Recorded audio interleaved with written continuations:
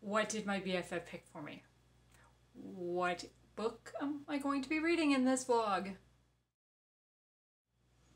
Hi, my name is Jeanette, and I want to thank you for joining me on the channel Jane Reads.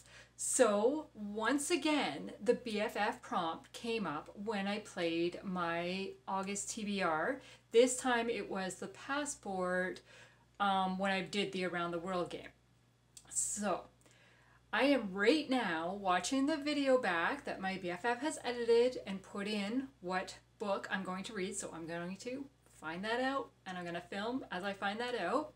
But you will already have, if you watched my August TBR video, you'll already know this because this vlog will be going up after that video.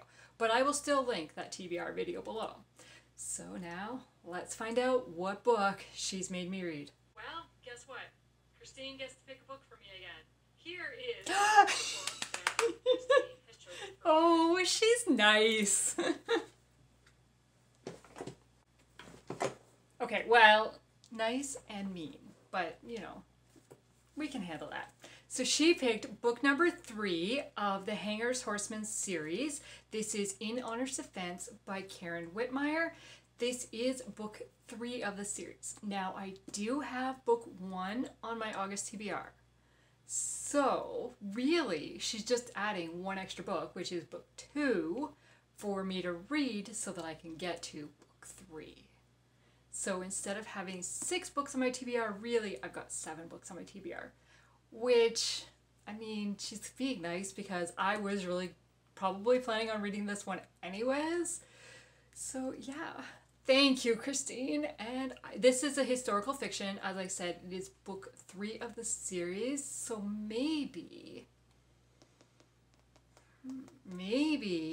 I will do a full reading vlog of me reading this series. We'll see. So in this vlog, I plan on reading the Horsemen series by Karen Witemeyer. So this is a 3-book series, and book 1 and book 3 ended up on my August TBR. So of course I'm going to read book 2.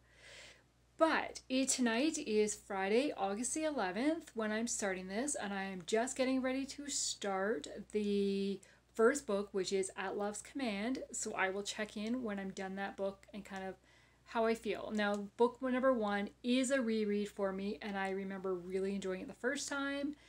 But other than that, I don't really remember a lot about it because it was 3 years ago probably that I read it. But I'm also, including in this vlog, will be my husband's birthday. So it is August the 11th. My husband's 50th birthday will be on Wednesday, August the 16th.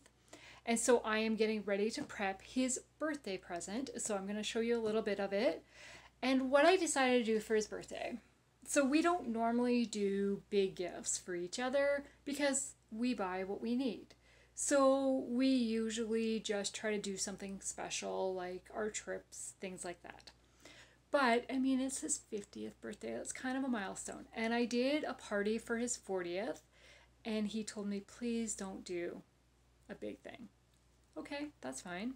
So we are getting together with a couple friends, going out for supper. And I've decided for fun, I was going to put together a box of 50 items for his 50th birthday.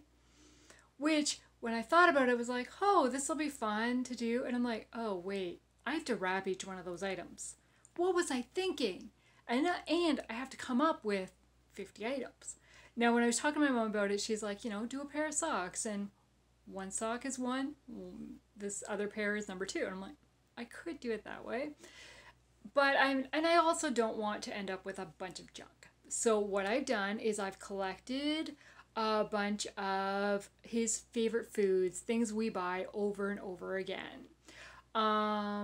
Just different products for our trip that, you know, he'll use, different things like that, just kind of a random. And my husband is a collector of stuff he uses on a regular basis. So, I mean, I have grabbed a pack of mints from his cabinet because he has a collection of them. I've grabbed a thing of shampoo I think it was shampoo, from his cupboard because he has a collection of them. And then I was looking at his closet one day and he has some clothes in there still with the clothing tags on it.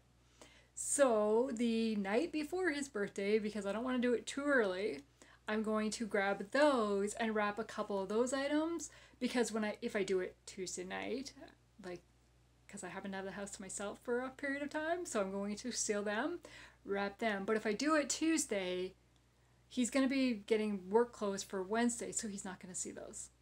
He won't even notice. That's the plan. We'll see. Can I get away with it?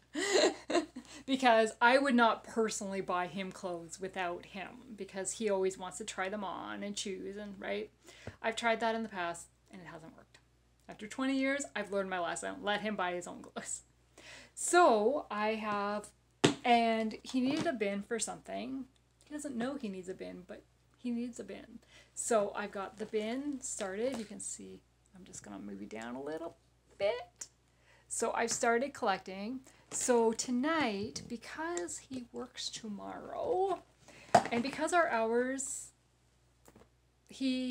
are very, very similar, we get off work within half an hour of each other. So because of that, I don't get very much alone time or to be able to get something in the house without him knowing about it. But he does work tomorrow and I do not. So I need to figure out how many items do I have, and then I'm going to decide which items I'm going to take out of his closet, but I won't do it tomorrow because he might notice and it's too many days early. And figure out my list, and do I have 50 items?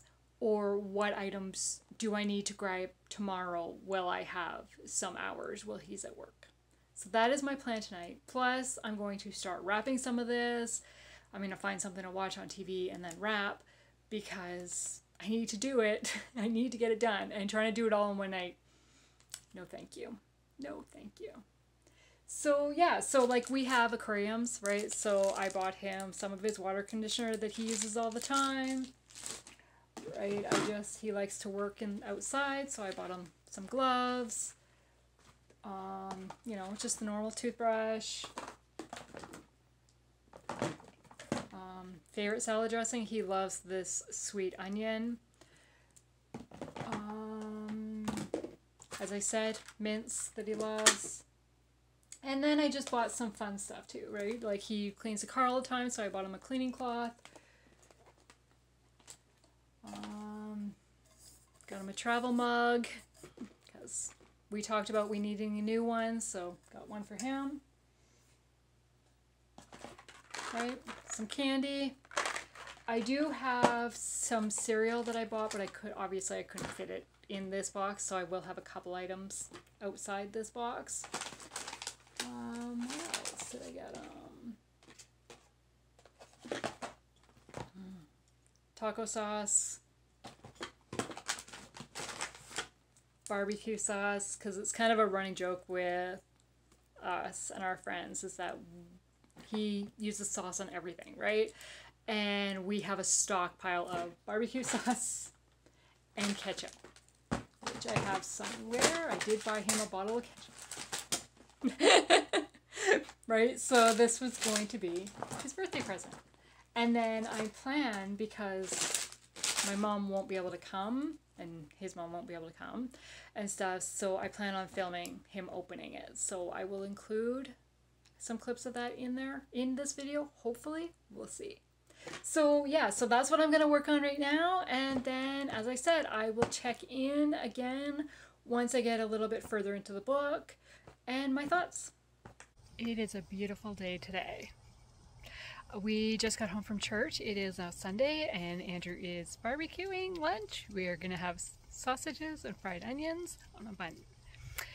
And yesterday, after Andrew got off work, we met up with some friends and went mini golfing. So I'll insert a couple clips here. I didn't get a lot, but then we didn't finish the 18-hole course because it started raining on hole number 16. We were just about done number 16. So then we kind of ran for cover and decided, nope, it's not letting up. We're not finishing it. So, and now it's windy here, and yeah. So I'm going to sit out and read while he barbecues, and then we're going to have lunch.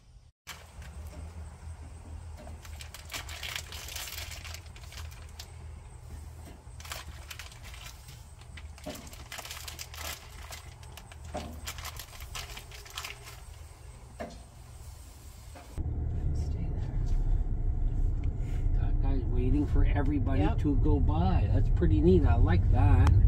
We're coming across. I know, but they're not doing nothing. This guy here, he's playing traffic cop. They're not sure if they want to go or not.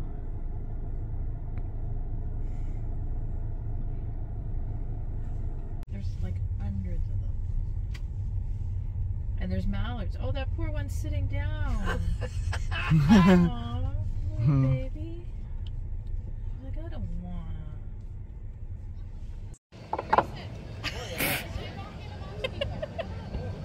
Alright. This is how it's not supposed to be.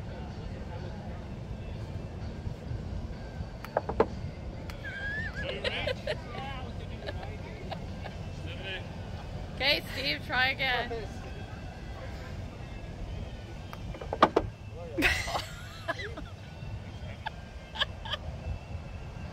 This is why we can't play real golf.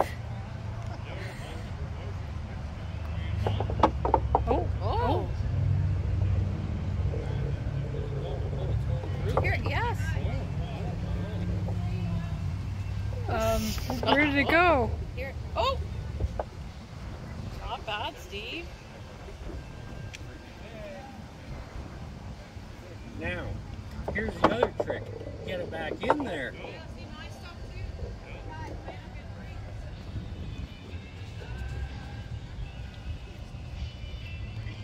That doesn't count because Andrew threw it in.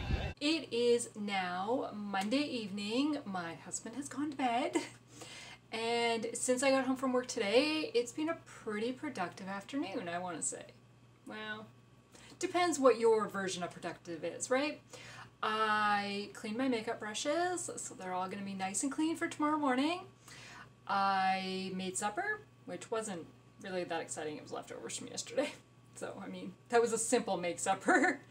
And I finished reading At Love's Command by Karen Witemeyer. This is book 1 of the Hangers Horsemen series, and I need to get a physical copy. So, we are in Texas, 1893. Here's a real color cover photo. So we are in Texas in 1893, and we meet the Hangers Horsemen. Now, the book opens with a prologue set in South Dakota. I want to say 1892, maybe 91, something, a year or so ahead of where the book opens. And so we are entering a battle scene, basically. And as the battle scene's going, I'm like, I am so confused on what's going on. He is a captain in the army. Matthew, who is the leader of the Hangers Horsemen, is a captain in the army. And they're battling, and it's a horrific battle that happens. And then we move into chapter 1, the opening scene, which takes us to Texas, 1893. The 4 of them are no longer military men, and they have created the Hangers Horsemen group with Matthew being the leader. And basically, they go after outlaws or those that are breaking the law that lawmen cannot deal with or are unable to deal with. And so they go after them. So the opening scene is they are trying to stop a group of rustlers who is capturing animals from local farmers. And during that, one of the 4 of them gets injured. And so Matthew takes them to the local doctor and gets told that Dr. Joe will help you. And he shows up at the doctor and calls for Dr. Joe. Dr. Joe shows up, and it's a female. It's Josephine. And Matthew's like, oh. But that that didn't stop him. He showed her the respect that a doctor deserves and helps her and blah, blah, blah. And Dr. Josephine, otherwise known in the community as Dr. Joe, has really fought for her position in the community and the respect, because she is a woman in a man's profession, and a lot of, when she first arrived in town, men were like, no, I can't have a woman doctor. This is just wrong. And she's really kind of fought and earned the respect that she deserves.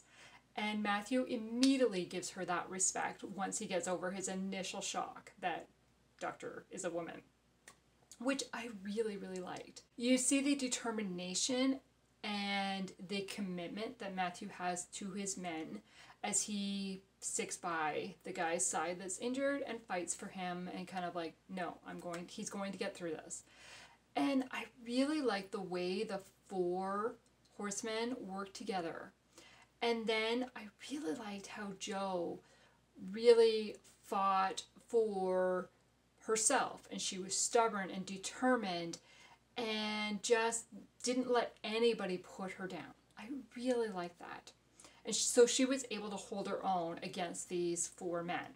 Not that they were trying to put her down, right? But they really were working together. So then when she receives a letter of something that's happening with her family, she seeks them out for help. And her case doesn't really fit the criteria that their normal cases do, and she's not able to pay them the way they normally expect to get paid. And will they help her? After much consideration, they do help her, and it leads to a lot more happening. So this book is filled with action, romance, friendship, and faith. There is one of the 4 horsemen. His nickname is Preach. And at the beginning of each mission, Matt turns to him and says, do you have a scripture for us? And so he provides a scripture verse as they head into the mission. And I really like that. And the horsemen's motto is to stop the bad guys, like the outlaws, those breaking the laws, but not to fatally injure. So basically they will shoot the knee or the shoulder or something to stop them, but they will avoid killing at all costs as much as they can. I mean, if they have to, they have to. But yeah, like I really enjoyed that, because we are talking like the Old West in the late 1800s, early 1900s, and guns are very prevalent, and just I really like that. And I really like the way the 4 of them kind of talked things out and worked together, and kind of the strength of their bond between the 4 of them, and one did not move on its own without the kind of getting okay from everybody else. And I really like that. So I gave this book 4 stars because I really enjoyed the story. It was just, there was a couple incidents at times that I was a little confused exactly what was going on, and trying to keep some of the characters straight in my mind. Because there's a lot of bad guys, and then there's the 4 of them, plus Jo, and then her family. And it just, trying to like, okay, which one is this one? But one of the quotes I took from it is, you cannot undo the past, but you can learn from it. And throughout this, there's one scene in particular, or like kind of one thought in particular, that I don't want to share it exactly because it'll give away kind of what happens, but there is one where Matthew is reflecting on how God has provided for them through it all, through everything they've been out. He brought this and brought this and brought this. And I really liked that, because like it showed that in the midst of everything, no matter what you're going through, God is there for you. And you might not be able to see it in that particular instance, but when you reflect back and it's like, no, God brought that to happen. God brought that to happen. So yes. So that is book 1. Now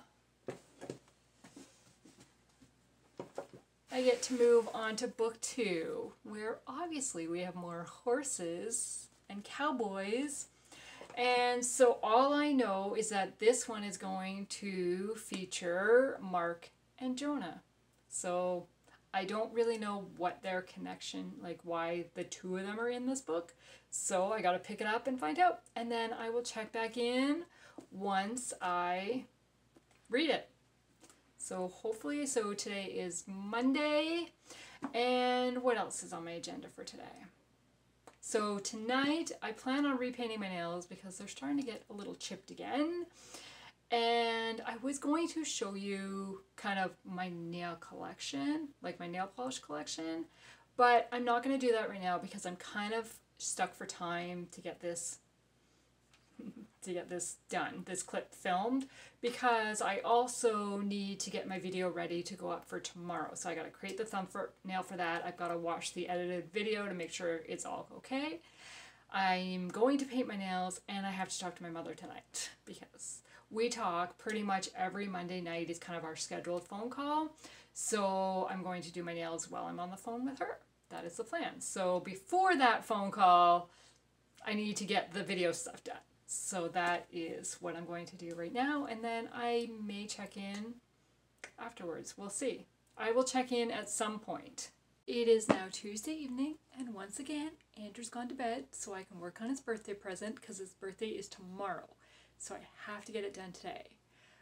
But so today after work, while he was at the dentist appointment, I rushed home from work, went into his closet, grabbed a couple of clothes that I'd already decided I was going to grab.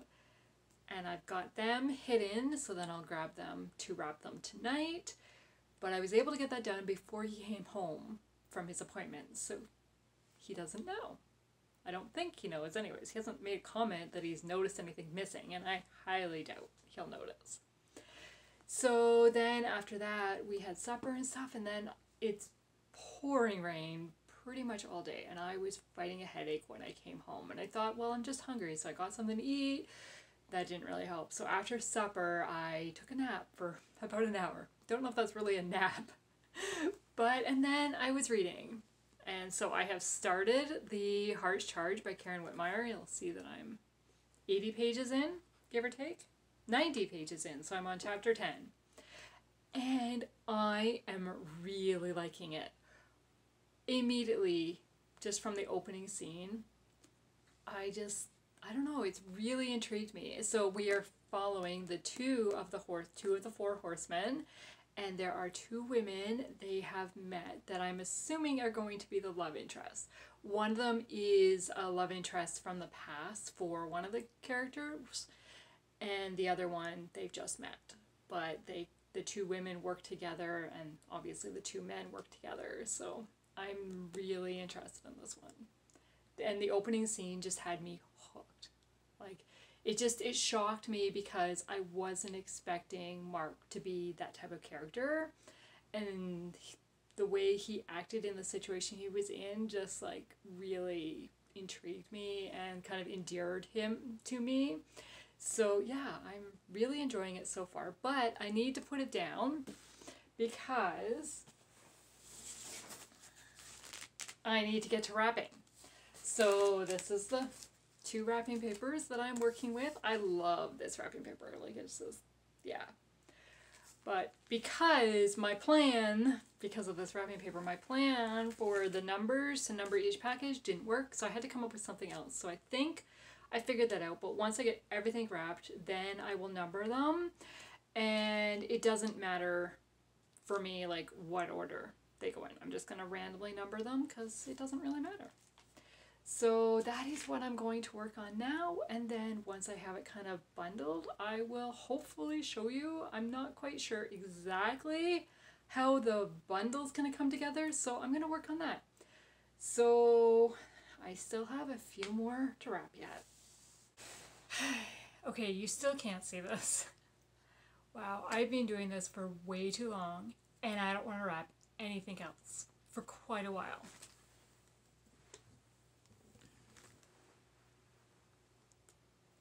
So, I've got it all wrapped. I've got it all labeled. So I put little numbers, can you see that, sort of, on each one. They're not in any order, just very random. And now I'm going to pull this bag up.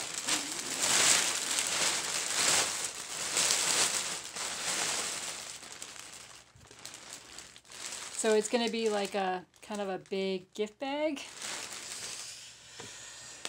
And now we wait for tomorrow. I do not sit on the floor very often for a reason. My legs can't handle it. And I've been sitting here for, oh my, like 2.5 hours almost doing this. Maybe a little bit longer, maybe a little bit less, because I have to get up and get the labels and get the, yeah. But I have this tie that came with this bag. This is just like from the dollar store. So hopefully, I mean, I have the Rubbermaid container in the bottom, so it's kind of supporting the bottom, right? Yeah. Okay. So now that it's almost 11 o'clock, I'm going to finish this, and then I'm going to read some more, and then I will check in tomorrow. It is now Wednesday evening, August the 16th. It is Andrew's birthday today. So we went out for supper with friends, and then they came over, and Andrew opened his gift. So I will insert a clip of that with some stuff taken out. But yeah, he really enjoyed it and kind of got a kick out of it. And you'll see that he didn't really clue into the clothing thing until, like, I think the last item of clothing. So yeah, it was kind of fun that way. Oh, it says 1. 1. Mm-hmm. Well, that's good that you're opening gift 1. Let's see. Ooh, fancy that, eh? Columbia. Ooh, There we go. fancy schmancy. Cool. Yeah, it's just your style. Kit Kat Pops. Yeah. I don't really remember things. Yeah. Ooh, what's that? What's that? Oh, usually says most of my decor stuff is for. Dakota workwear. Yeah, it's for. Where's that from? Where's that from? Mark's Work Brands. Oh, okay. You actually went there to get me one. There you go. Wow. Yeah. Honeycomb and that. Oh, And yes. I can win up to $40,000 in a kitchen makeover. So there you go. There you go. See? Yeah. I don't know if I do, but. Oh, okay. Oh, look, you got some jeans. Oh. Oh. Ooh, check it out. Ooh, wee. 4-pack. Oh yeah, these are the ones like I usually wear like in the winter under a sweater. Probably something for my teeth because I was just at the dentist yesterday. Really? No cavities again. Oh, Sharks covers it. sensitive. Yeah. World's biggest toonie. 45. All right. Did you wrap up some of the ones that I'm like, how long is it going to take you to clear in? I had these like in the bottom of my But closet. Andrew, notice, the tags are still on. Every single piece of clothing is from your closet. And they still What? have the tags No on them, way. Andrew. And this is why I had to rush home yesterday while you were at your dentist. Don't tell them all your secrets. Gummy bears, Or 2 charcoal toothbrushes. Remember, mini bike, until we get the real one. But anyways, this will do for now. So, in regards to reading wise, I have been able to read a bit. I'm about halfway through, not quite, just under halfway through.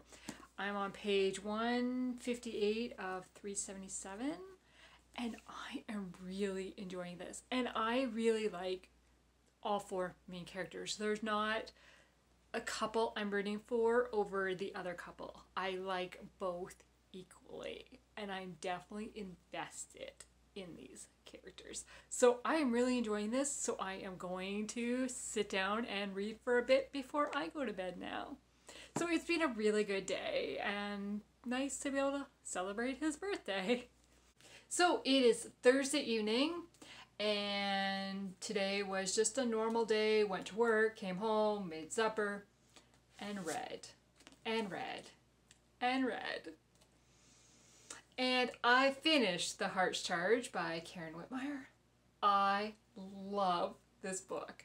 It is a dual romance, and in it, I was cheering for both romances, which is usually, I find one, like I'm kind of rooting for one more than the other. Not in this one. I was rooting for both relationships. I loved both guys. I loved both girls. And there's a ton of characters in this one, ranging from kids to adults. And I enjoyed them all. And it was easy to distinguish who the different characters were and keep track of it. Like, they were very unique in their own, so I knew who was who. And there is talk of faith, like faith discussions between different characters, between the adults, between the adult and the child. And it felt so natural the way it was done. I loved it. And this horse in particular plays a very particular role with his rider. Yeah, his rider. And with the female interests of this rider. And I love the way it was added. I really enjoyed this story. So, and the opening scene is like, what's going on? Like, what? And I mean, I knew what was going, like, I wasn't confused like I was with the opening battle scene in book number 1. I knew what was going on, but it was like, wow, like, what a situation to be put in and for it to be the opening scene. And then the story just kind of builds off of that scene and leads into the rest and how they meet the females and how, right? Like, it just, and kind of builds in, there's a mystery going on, and so the men are trying to figure out what's going on. And I don't want to say too much because it is book 2, and I don't want to give away spoilers, but I really, really enjoyed it. And there are some scary moments that happen, and that just had me like, what's gonna happen? Are they okay? Like, what? I couldn't turn the page fast enough to find out what was going to happen. Like, I did not want to put it down because I needed to know. My only negative about this, and only because I'm really fussy, is that I really wish the other members of the Hangers Horsemen had played a bigger role in the story. They are included, but not till the very end almost, and their role is very minor. And I miss seeing them, because book number 1, it's really all the characters, like the group of them together interacting throughout most of the book. In this one, it's really only 2 of them, and then we see the other 2 a little bit later on. So that's my only negative, but I gave this book 5 stars because I really enjoyed it. And I mean, yeah, I really hope that book 3 includes these characters more than this book included the characters from book 1. Okay, now that I've finished this book, before I move on to starting book 3, which is In Honor's Defense, I will share a couple quotes from you. And I was lucky that I had this book in physical and on my Kindle, so I could go to my Kindle and highlight, or I could read in bed at night. Book number 3, I only have physically, so it's just going to be a little bit harder to read in bed at night, except for the fact that it is Thursday night. So really, Saturday night, if I'm still reading it, I'll be able to read in bed. But that's if I'm still reading it Saturday night. You will know. The first quote I'm going to share is, "You can't control what people say, what they do, or how they think. All you can control is what you say, do, and think. Control the mind first, son, and the rest will follow. Pain and anger narrow our vision. Take a higher perspective. Even the vilest man is made in the image of God and loved by him." And then the next one is, "But if each man and woman were defined solely by their greatest sin, what hope would there be for any of us?" Okay, and then the last one. This is from the kind of the vow of the Horsemen, and it's just repeated, but I had to highlight it because I couldn't remember the exact wording from book 1, so I had to highlight it in this one. And it says, "We took a vow against using lethal force and swore only to use our weapons to defend the innocent against injustice." So that's like kind of the motto of the Horsemen. So I really enjoyed this book. Okay, so before I start reading book number 3, it's an exciting moment because book number 2 is one of the 23 books on my bingo board, 24 books on my bingo board, and I get to color it in now. So let's do that. Okay, so let's color the book I just finished. So we've got the spine for the 8th month. And then it is a 5-star book. So we'll color in the whole thing.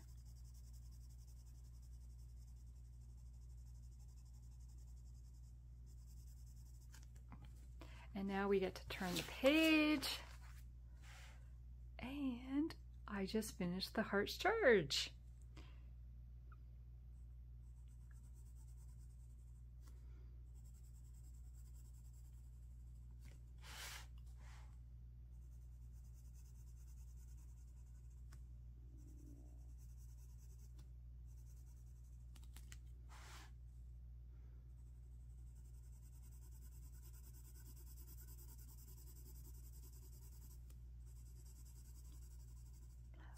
Let's not judge my coloring skills or process.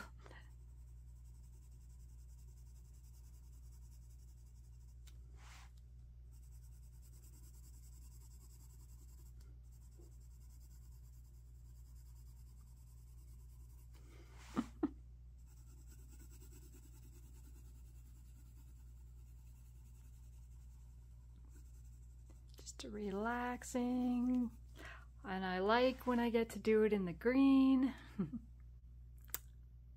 Okay, so I have 2 more books to finish for that line, 3 for that one. Yeah, this is looking, oh, just 1 for that one. That's the only one, yeah. But I have completed 1 so far this year. Yeah, it's possible, right? We'll see. I have finished In Honor's Defense by Karen Witemeyer. I actually finished it Sunday night. I'm filming this Monday night because when I finished it last night, it was like, I'm not filming right now.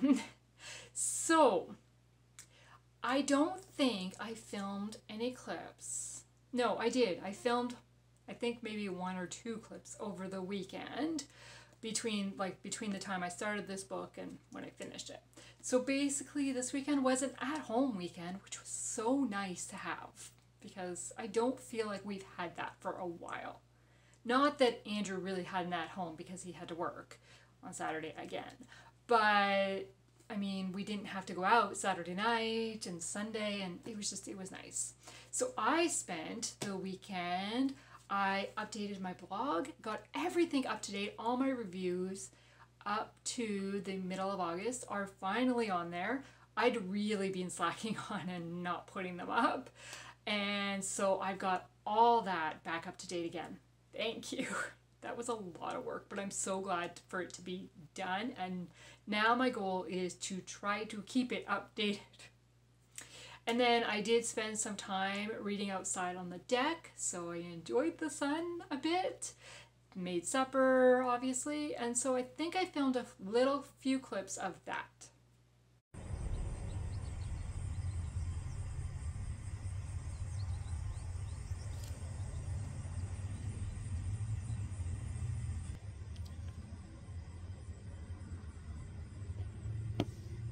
I'm almost done.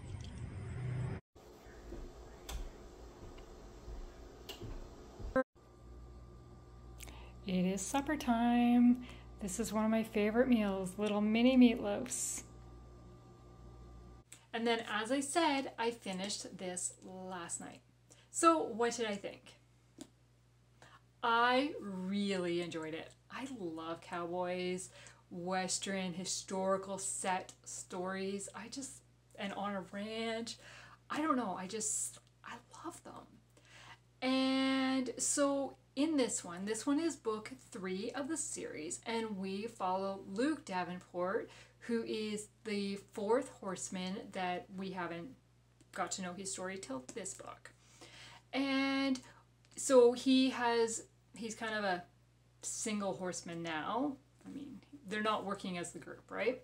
So he has taken on a job in Texas to kind of round up some rustlers. And then at that ranch where he's been hired on, the next door neighbor is Maris and her nephew Nate. So Maris comes from St. Louis, and she gets a letter in the mail saying, from the lawyer, saying her brother has passed away and has left her custody of her 14-year-old nephew Nate. So Maris moves out to Texas because she doesn't want to kind of mess up Nate's life any more than is already being changed, right? So she moves out to Texas, and she sees herself as kind of the invisible. She's the youngest of 8 kids, and she's been looking after her great aunt, and nobody really takes her seriously, and kind of everybody forgets about her, is how she feels. She moves to Texas and tries to take on custody of Nate. Nate is 14 years old and has just lost his father, and he lost his mother years prior. And so he is a difficult youngster to deal with, and pulling a lot of pranks and stuff on Maris. Demarius is her real name, but he calls her Aunt Maris. And so we are following that. And then the scene where Luke and Demarius initially meet had me laughing so hard. Like, it's such a meet scene. I really enjoyed it. And so then the story is filled with intrigue, mystery, suspense, and relationships, and faith, and leaning on God and helping him get you through. And so we're watching kind of the relationship between Nate and Demarius grow, and can Demarius help him kind of move through his grief and deal with it. And he's got a lot of anger with that grief, because was his father's death accidental, or was it murder? And so they're kind of like, Nate is positive it was murder and he thinks he knows who did it, but obviously the sheriff said no, it's accidental, like, right? And so they're trying to figure that out, and Luke gets involved in that. And the way that Luke kind of took Nate under his wing and kind of tried to mentor him and show him kind of how to become a man, I really enjoyed that. And Luke has always felt like the wild one, and due to his upbringing doesn't feel like he's worthy of a family and stuff. And he starts seeing Nate as like kind of, because Demarius is praising him for the way he treats Nate and being a figure to Nate, and Luke's like, I don't know, I shouldn't be, no, like, I'm meant to roam and be. And I really enjoyed watching these characters grow. And we see Demarius grow from kind of like a timid person in the background to standing up for what she believes and fighting back. And she grows so much from the beginning of the story to the end of the story. And we also watch kind of Nate turn from this kind of really angry young man, and he matures throughout the course of the story. I just really enjoyed it. And my complaint in book 2 was we didn't see enough of the Horsemen together. Somewhat that is still my complaint in book 3. However, they do play a bigger role in this book. They are involved than they did in book 2. Not as much as they were involved in book 1, but they're still really involved. And the ending leaves a really nice wrap up for all the Horsemen characters and kind of what the future holds for them. So I really enjoyed this book. I gave it 5 stars. My favorite book of the series, though, is still The Harsh Charge, because I absolutely loved all these characters in this one. I really enjoyed it, but this was the one that kind of holds my heart of this series.